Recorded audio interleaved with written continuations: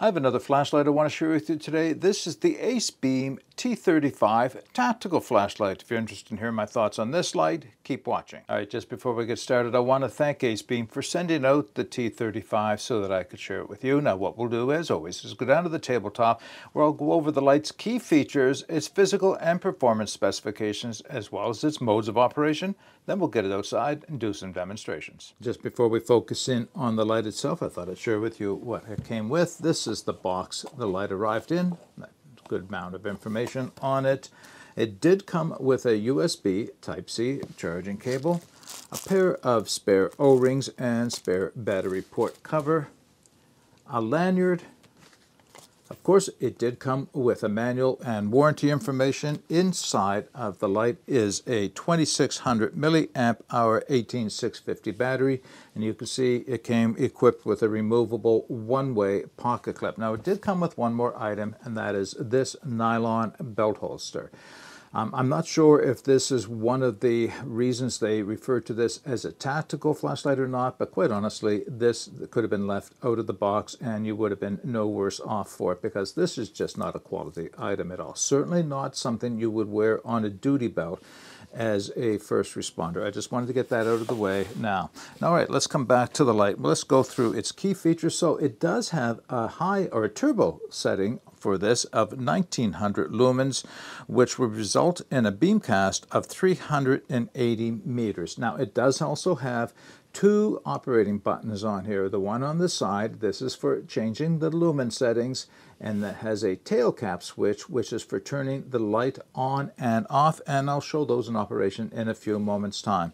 As far as the physical specifications for this light goes, overall length 5.4 inches, 137 millimeters, diameter at its widest 1 inch or 27 millimeters, weight with the battery in it 4.9 ounces, 138 grams, and it has a waterproof rating of IP68 and an impact resistance rating of 1.5 meters. Now, the performance specifications for the T35, as I mentioned, it has a turbo of 1900 lumens, but that's only going to last for 60 seconds before the heat protection technology drops it down to 800 lumens, but that will then last for an additional 1 hour and 30 minutes.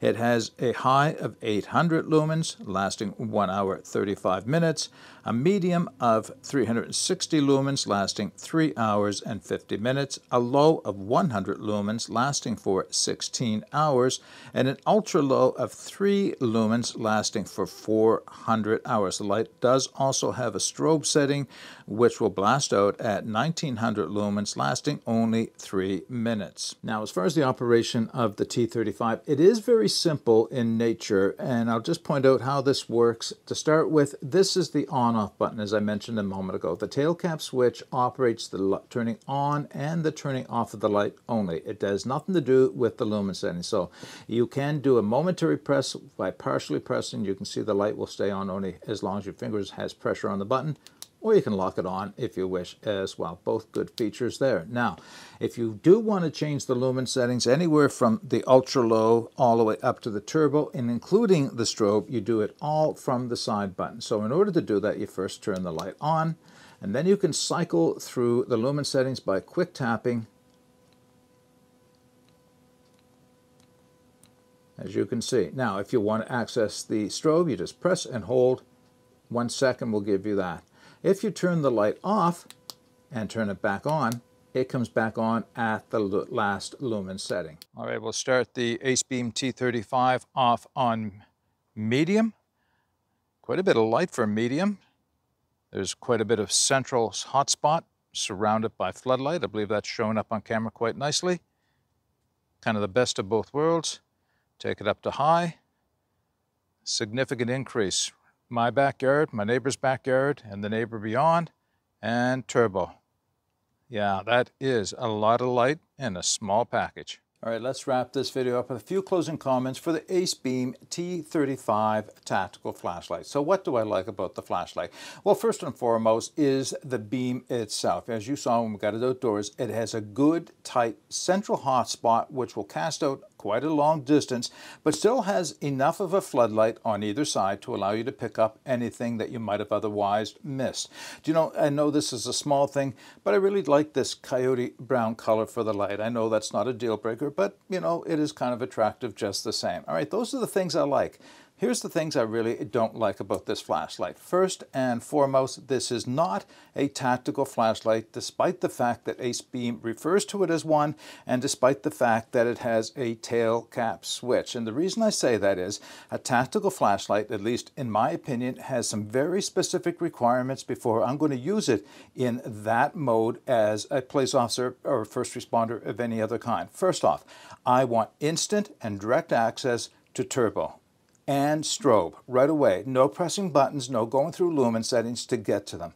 I want to be able to use them when I need them with very simple operation. I also want direct access to the lowest lumen setting. Now, the reasons why, of course, you want the direct access for turbo is to momentarily illuminate an area very well. Same thing with strobe, to momentarily illuminate the area and cause some discomfiture to anyone that you're aiming it at. That's a defensive tool as well.